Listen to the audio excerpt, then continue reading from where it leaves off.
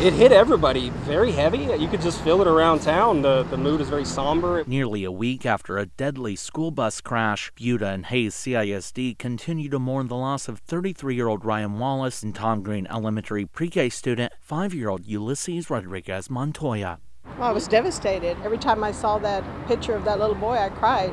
And I have grandchildren, so it really upset me. In the midst of the hurt, a search warrant affidavit reveals the driver of the concrete pump truck, 42-year-old Jerry Hernandez, admitted to operating on 3 hours of sleep and cocaine. New footage released by Hays CISD from the exterior of the school bus shows the pump truck swerving into the bus. It just makes it worse for the families to know that this didn't need to happen.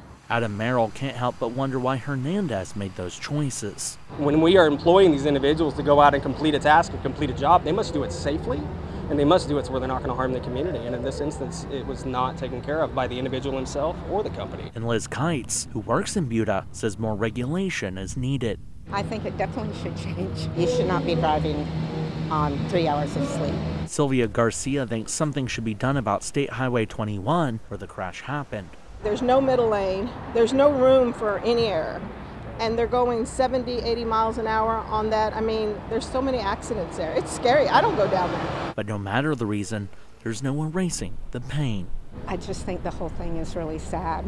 It's just a sad, tragic accident. Merrill says it's just a good thing Buda supports its own. This is going to be a level of trauma that not only our school, but these children live with for the rest of their life. And I hope as a community that we'll continue to support these individuals and help them get through it. Thank you for watching. Please hit the subscribe button and get the latest news by downloading the CBS Austin News app.